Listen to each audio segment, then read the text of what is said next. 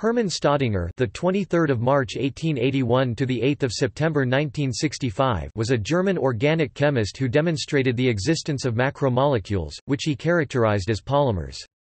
For this work he received the 1953 Nobel Prize in Chemistry.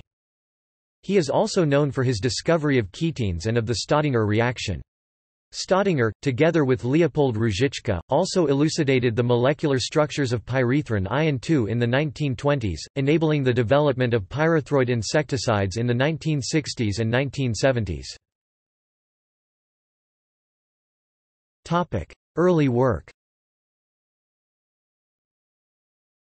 Staudinger was born in 1881 in Worms. After receiving his Ph.D. from the University of Halle in 1903, Staudinger qualified as an academic lecturer at the University of Strasbourg in 1907. It was here that he discovered the ketenes, a family of molecules characterized by the general form depicted in Figure 1. Ketenes would prove a synthetically important intermediate for the production of yet-to-be-discovered antibiotics such as penicillin and amoxicillin.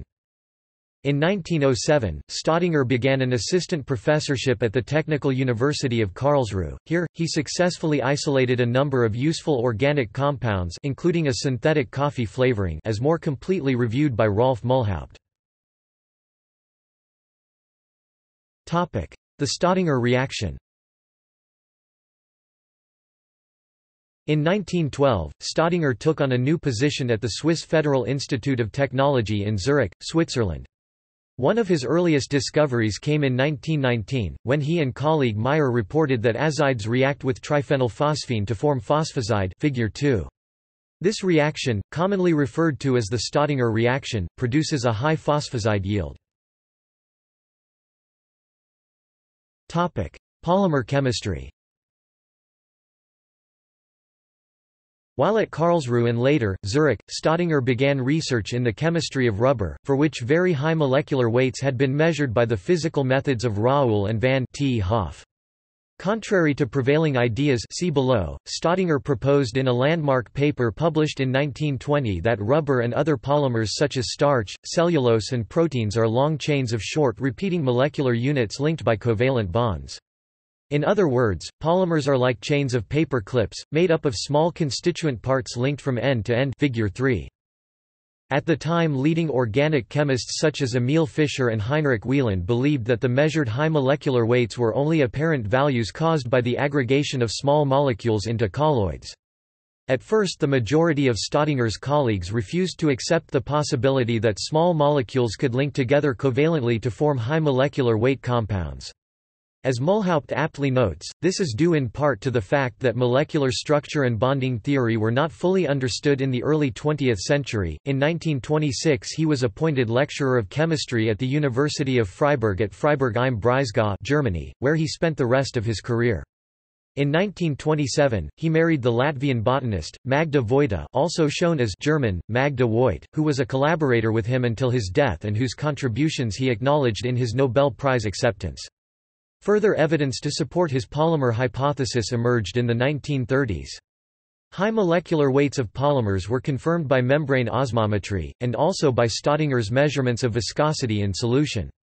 The X-ray diffraction studies of polymers by Hermann Mark provided direct evidence for long chains of repeating molecular units.